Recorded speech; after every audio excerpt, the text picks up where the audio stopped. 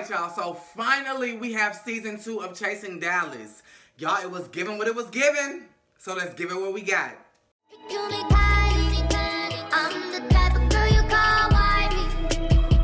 What does the cat do? Meow.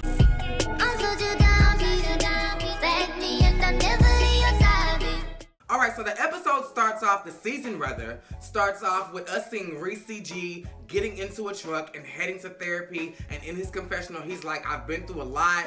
My Dallas girls have tried me. The Atlanta girls have tried me. And my initial thought was, let's not do that. Like, it's never good when you pull people into a story that they're not a part of. Like, Atlanta franchise and Dallas franchise are two totally different things. And even if y'all do have your own differences, it shouldn't really be addressed until that party is able to come and discuss it with you. And then the confessional is just you rehashing and regurgitating and you reviewing the scene. You know, like, but for you to just be poking fun and using, like, you know, flashbacks, that ain't. And then the people who you did it to, bitch, like, you know these girls gonna clap back. And I think you kind of took the Kardashian method with this one. You kind of wanted some pushback. You kind of wanted some controversy. You wanted people to talk about it because it's gonna bring in more viewers. I get it, bitch. I get it. Now, Reese, this didn't come from me, but King Kane had said that that truck you had got in was not yours and you was fronting because you really have a white Oldsmobile. I don't know this to be true. I don't make the news. I just report her. And, you know, if that is your car, speak on it. If not, then baby, you know, because the next time we had saw you, you was getting out of King Kane car. And, you know, if you got the big body like that, I would have just pulled up in style, bitch. Like, boom, boom. The big body and the big body. You get what I'm saying? But, you know, let me not tell you down when I lifting you up. Bitch, that little gold Cleopatra look you got going on? Yes, ma'am.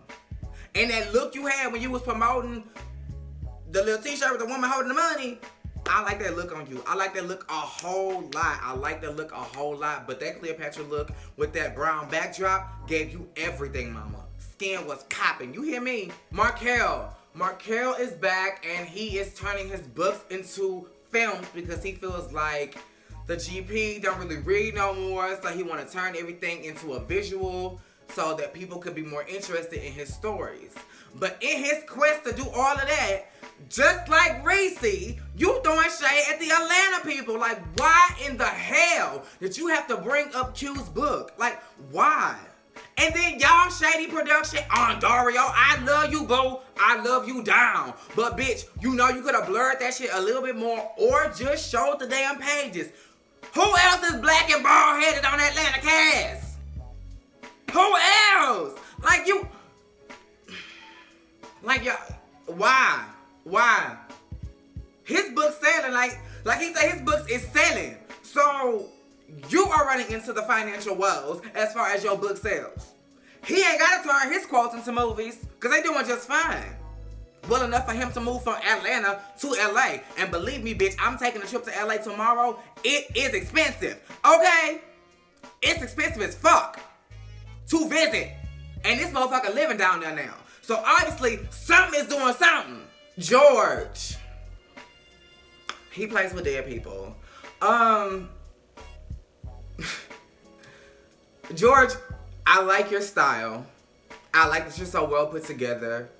But I hate what it's done to your ego. I think you know you look good. You know you're well put together. You know that you are financially comfortable. And you have used that as helium to blow your head up the size of Dallas. Like, girl, you play with dead people. Like, and I've been in the South my whole life, and I ain't never seen what was all of this. With the Asher will I ain't never seen nobody get crowned. And before my brothers died, I was at funerals every weekend. Funerals and weddings, okay? Because my mama knew a lot of people.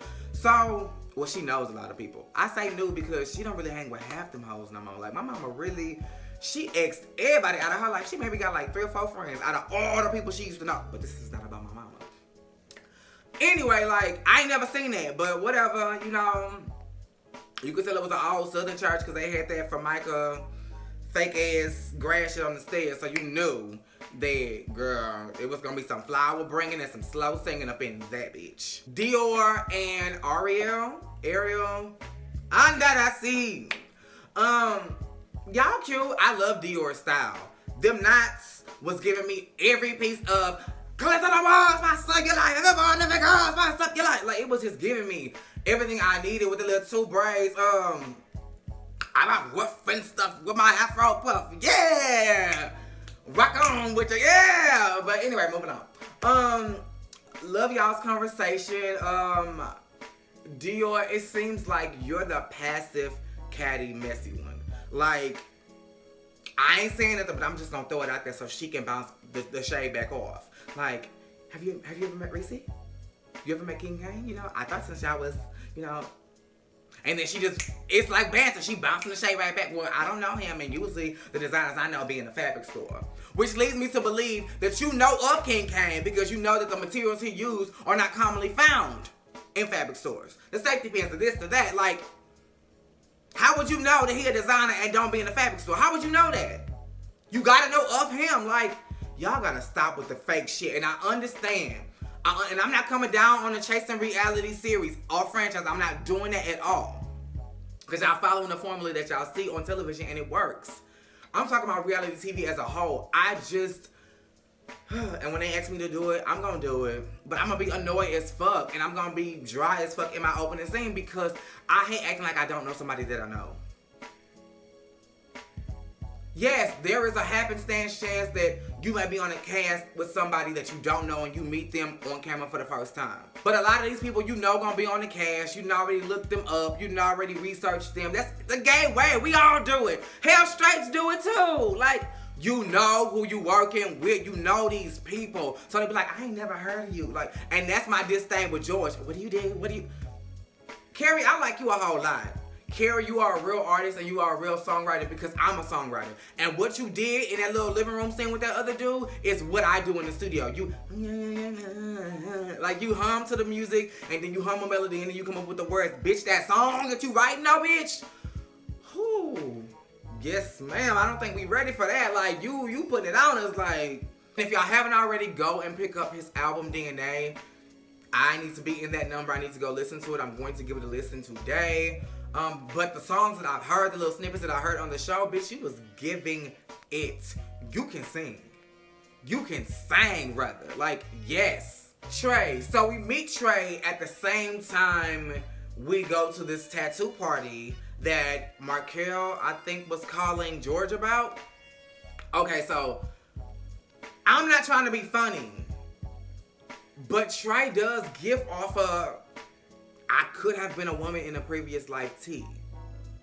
Or I may be trying to go that route now and you can pass for a man or a woman, honestly. Honestly. And then with your banter and then when you really get into your judge, like, yes. And then in your confessional, your lips was like dark. They were bronze. Like, what was that? It made your lips look dead. Like your lips had no more life. That's what it was giving. I don't know. But yeah. So we get to the tattoo party and Reese and Aubrey? Am I missing something? Maybe I need to go back and watch season 1. Because I am missing something. I am missing something. And I don't like to watch season 1 because honestly it's so all over the place.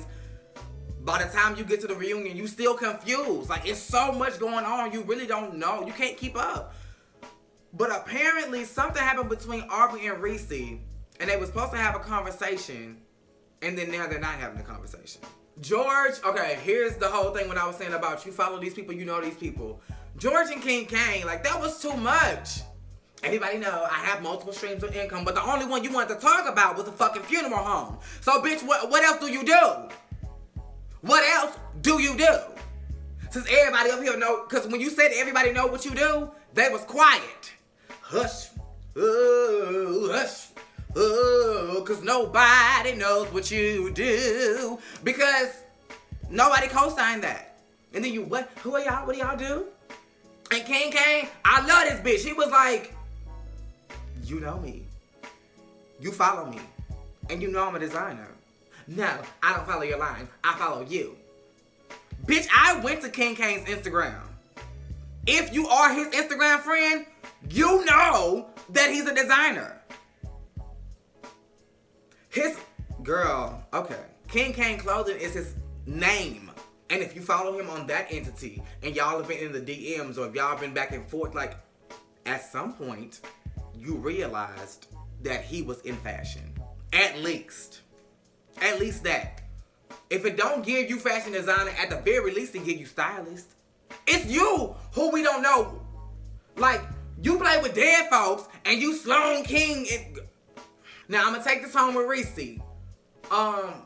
With the conversation, but then no conversation. When you put up your receipts in the confessional was like, okay, I'm done with him on a personal level, but if he wants to have a professional conversation, I'm willing to do that. Aubrey then says in the audio clip, we will have our conversation. No, I ain't got nothing to say to you. But then you come back in the parking lot, have a conversation with him about the fact that we don't need to have a conversation. Mama, what are you talking about? Do you want to have a conversation with Aubrey or don't you? You said you don't know why y'all stopped talking, but Aubrey stopped you in your tracks and was like, no, mama. We had paragraph-long text message threads where we discussed all of this. You was in your feelings because I was hanging with Oliver and we talked about it. One would be led to believe that y'all solved whatever it was going to be solved in that text message. Right? But now that y'all back, it's, so what is it going to be? What is it going to be? Hopefully by the end of the season, we'll see what it's going to be. But y'all, that's what episode 1 was given. It gave what it gave, and I gave it what I had. Make sure you are liking, commenting, subscribing. And don't just watch my reviews, bitch. Go and watch Chasing Dallas. It's good. It's good, bitch. It is good television. Okay? Same place, same time.